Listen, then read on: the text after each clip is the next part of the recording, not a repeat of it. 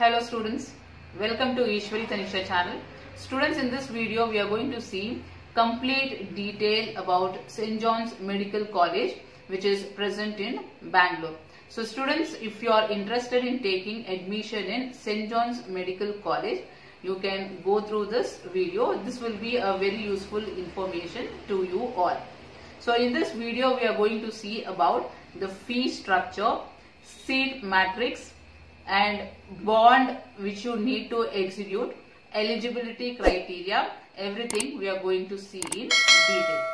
So now, before going into the video, students, if you are new to the video, you can subscribe the channel. In this channel, chemistry videos related to NEET and KCET examination will be uploaded. Students, it will be very useful to you.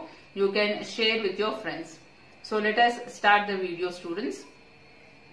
So first, let us see the seat matrix.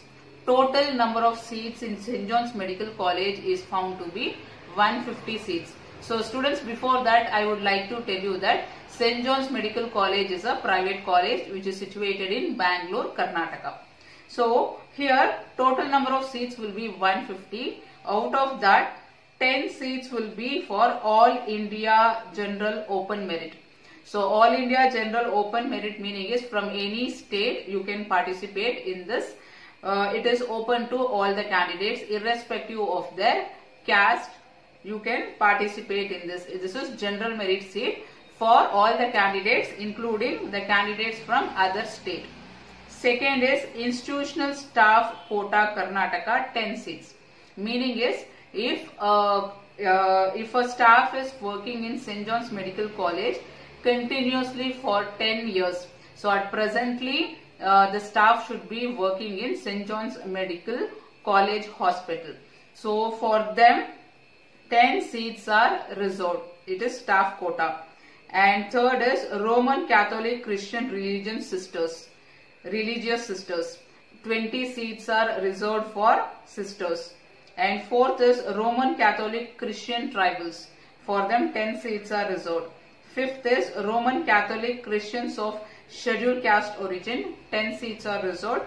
And then native, that is North Indian Roman Catholic Christians, 10 seats are reserved.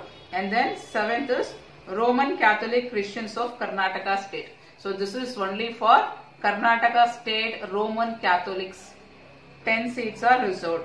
And eighth is Roman Catholic Christians All India Open Merit. That is Roman Catholic from any state can participate in this.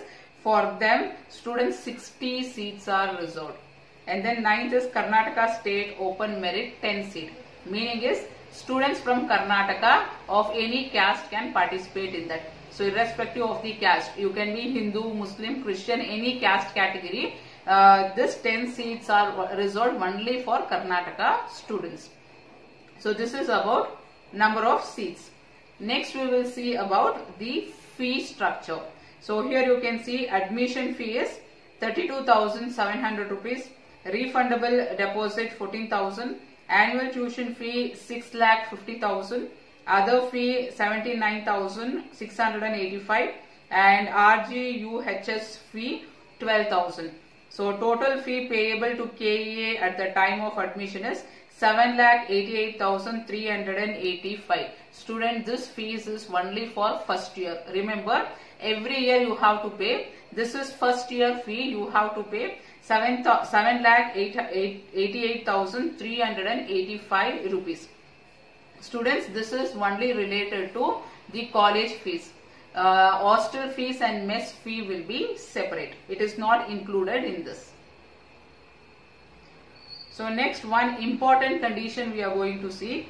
In keeping within the mission of institution to train healthcare personnel to serve in underserved areas of the country, all MBBS candidates to St. John's Medical College are required as a precondition for admission to execute a social obligation service bond to serve for 2 years in one of the designated hospitals or health centers in medically underserved area of the country. So if you get seat in St. John's Medical College, you have to serve for 2 years in one of the underserved area So this you have to, for this you have to execute a bond. So we will see the format for executing a bond. So here you can see this is the format of the bond. So here you have in that bond, it should be submitted on 100 rupees stamp paper at the KEA document verification.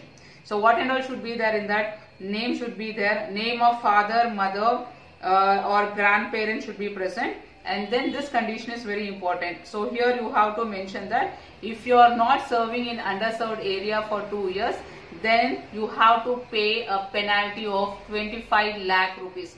Students underline this, 25 lakh you have to pay penalty. This is very important. Make a note of this. And then coming to the checklist. So checklist, what are the things which is required to submit at the document verification is application form duly filled as per KEA guidelines. The application form you have to give, and then all candidates affidavit undertaking to execute a bond to serve in medically underserved area for a period of 2 years. So a bond you have to show for the verification, and all candidates study certificate to be issued by institution on institution letterhead where the candidate has studied. So study certificate you have to provide, then category specific eligibility document as specified. So if you belong to Roman Catholic, you have to produce a certificate related to that. So all these documents are necessary at the time of document verification. So last we are going to see the eligibility criteria. So as per the age, the candidate should have completed 17 years of age. Minimum is 17 years of age, and there is no maximum age limit. And other criteria are similar to that of NEET UG, that is all India level. The criteria which is required will be the same here as well. So these are the important things you have to know about St. John's Medical College. Students, if you need any further information, you can write in the comment box. I'll see you in the next video, students. Bye-bye.